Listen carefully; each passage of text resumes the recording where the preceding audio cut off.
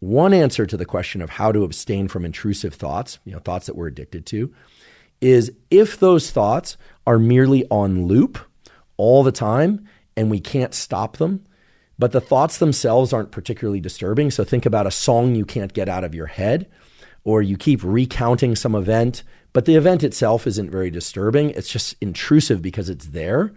Well, in that case, the data really point to trying to anchor your thoughts to some external stimulus. So getting into action, getting into activities that really draw your attention away from that thought. Now, you may still hear it scrolling in the background. So you might be sitting in class still hearing that loop of thoughts in the background.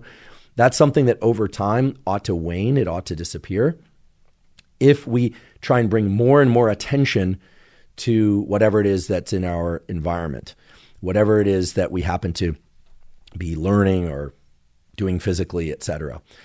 Things like mindful meditation, doing a 10 or even just 5 minutes a day practice of sitting with eyes closed or lying down with eyes closed and really focusing on one's breath, focusing one's attention on sometimes it's called the third eye center, but in science we'd say just the region right behind the forehead. You're directing your attention there, has been shown to increase focus for singular topics and can improve memory and do a bunch of other things as well. Those are data from Dr. Wendy Suzuki's lab at New York University. She was a guest on the podcast as well. My laboratory has run studies on mindful meditation as well. So what you're really trying to do is learn how to focus better on one thing. And by focusing on that one thing, you focus off these repetitive thoughts. Now, I have a feeling that this question was asked and that many people upvoted this question because the issue isn't just thoughts that are intrusive because they're there and on repeat, but because the thoughts themselves are actually troubling. This could be recounting a trauma, someone harmed you, you observed something that was disturbing, you felt wronged, you felt someone else was wronged, you can't seem to get your mind off of something and your emotions tend to follow. And so it's uncomfortable. I have a feeling this is the root of the question. In that case, the approach is very different. What we know from essentially all of the quality scientific and clinical studies is that those sorts of intrusive thoughts are very much like a trauma. Now, we have to be clear in defining what trauma is. I'll use the definition that Dr. Paul Conti, another incredible guest that was on our podcast, a psychiatrist, Stanford, Harvard-trained psychiatrist, I think one of the world's foremost leaders on the issue of trauma and psychiatry and psychology generally.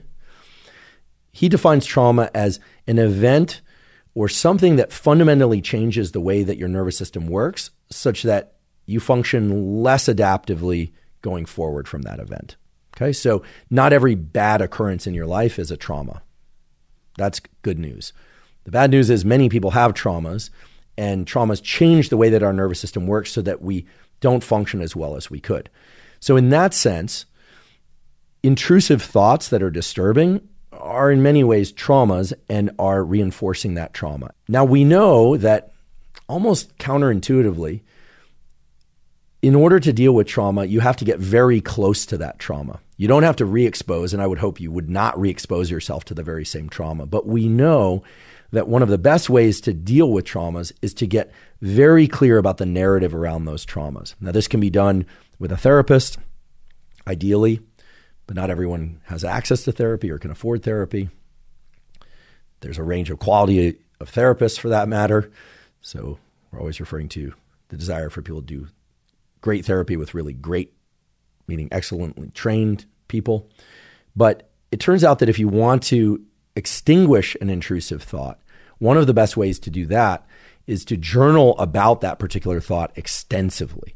So rather than the earlier strategy for intrusive thoughts where they're just on loop and intrusive because they're on loop and present, but their content isn't disturbing, when a thought is disturbing and intrusive, we know that it's very useful to script out as much detail about that particular thought and the things around it as possible.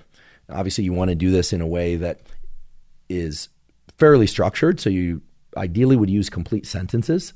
So the reason for doing that is that thoughts, as I mentioned earlier, can often be fragmentary. So they pop up in our mind almost seemingly spontaneously. They're inhibiting our ability to focus or be present to work or family or other things or sleep. Writing things down in a lot of detail does seem to have this quality of both reducing the emotional load of whatever it is that that thought is about, as well as diminishing the frequency of those intrusive thoughts over time. So this is far and away different than the strategy I mentioned for the other types of intrusive thoughts. And really, it's far and away different from the 30-day abstinence approach that Dr. Anna Lembke was talking about for substance or behavioral addictions. Now, of course, this process of abstaining from thoughts or removing the addictive nature of certain thoughts can definitely take some time. So a good example there would be superstitions. I'll come clean here, and I've talked about this before on a few podcasts, that when I was in college, I developed a sort of knock on wood superstition. Anytime I'd say something that I didn't want to happen or did want to happen, I'd say knock on wood, and I'd knock on wood. And then I started suppressing the behavior, mostly because it was a little embarrassing. And then I started just telling myself in my head, knock on wood, knock on wood, knock on wood. And it was clearly a little bit of an OCD type thing. But again, OCD in air quotes here. I think it qualified as OCD in the sense that the more I did it, the more I wanted to do it. So I needed to go cold turkey on the thinking, but how can you go cold turkey on a thought? You couldn't. What I was told to do, and what worked very well for me, was to just write down the worst possible outcome that I was concerned about. So to really get close to the nature or the underlying basis of that intrusive thought. And I raise this because a lot of times the intrusive thought is not, okay, I'm thinking about a car accident, or I'm thinking about a breakup, or I'm thinking about an exam that I have. That can be intrusive, but a lot of times it's some kind of nebulous, abstract set of words or ideas or images around something that happened that we saw or heard or experienced.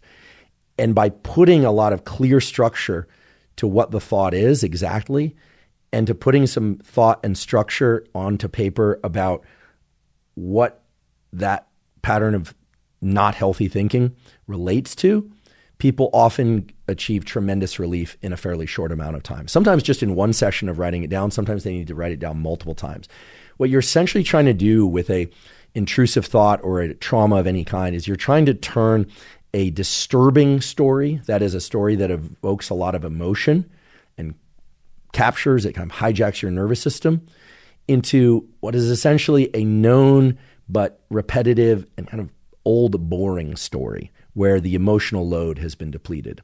And there, of course, I have to highlight the fact that getting sufficient rapid eye movement sleep, we also know, is very important for removing the emotional load of traumatic experiences and intrusive thoughts. So you really want to strive to get the best possible sleep you can that includes sufficient rapid eye movement sleep. And we have multiple zero-cost resources for that at hubermanlab.com. We have the episode on Master Your Sleep. We have the episode on Perfect Your Sleep. We have the toolkit for sleep, all of which are time-stamped and all of which can be accessed completely zero cost to try and get your sleep as good as possible, including lots of rapid eye movement sleep. So in order to remove intrusive and addictive thoughts, ask yourself, is this OCD of the classic sense? If it is, you should see a psychiatrist. They won't necessarily prescribe medication, but there are tools for true OCD that are very effective in many cases. And we did the episode on OCD, which I invite you to listen to as well. You want to ask yourself, are the thoughts disturbing or merely intrusive and repetitive?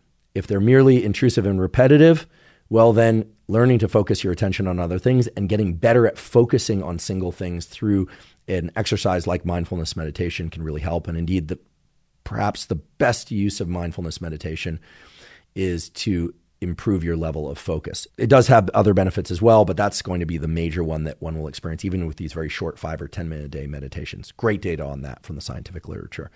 And then if those intrusive thoughts are not only intrusive, but they're also disturbing, in that case, you really want to put as much structure and thought, believe it or not, into what those thoughts are really about. Write them out on paper in complete sentences, and maybe do that multiple times until the underlying emotions related to those thoughts really start to diminish. And by doing that, you're essentially doing your own form of trauma therapy, for lack of a better way to put it. And again, the data really point to the fact that getting close to the specific details around those intrusive thoughts is going to be the best way to extinguish them.